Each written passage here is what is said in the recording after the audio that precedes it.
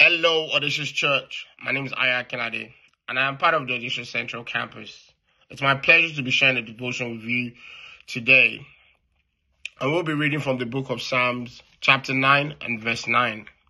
And it reads, "The Lord also will be a refuge for the oppressed, a refuge in times of trouble."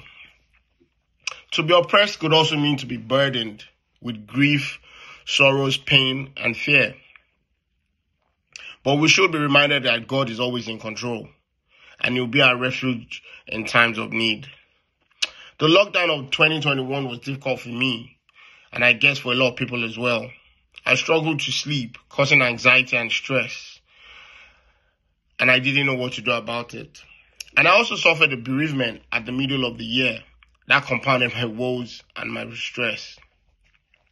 I was restless, I was nervous, I was anxious, stressed out and frustrated. Although things were not going the way I wanted, but I kept trusting God and held on to my faith, and the help would come. And help did come. God sent help from far and near, even strangers that helped me through the difficult times, and I found my peace. The troubles I encountered were all part of God's plan for a great and mighty deliverance. When someone is oppressed, they are crushed and burdened with grief, sorrows, pain, fear, hopelessness, anguish, and even bitterness of the soul.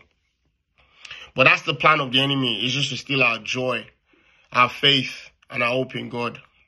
Psalms 9 verse 9 reminds us that God is in control, and He'll be a refuge even in difficult times. God truly loves us, and He has shown that time and time again, that He will do whatever it takes to bless us. God hasn't brought us this far to abandon us. He will see you through the troubles that you're going through and build our faith. Isaiah 43 verse 2 also says, "When you pass through waters, I will be with you. When you pass through rivers, they will not sweep you. They will not sweep you over. When you walk through the fire, you will not burn, and the flames will not set you ablaze." When God allows us to go through troubled times, it's not to destroy us, but to make us stronger in faith. Difficult times don't last. At the end of our struggles, there are blessings, favors, peace that added to it.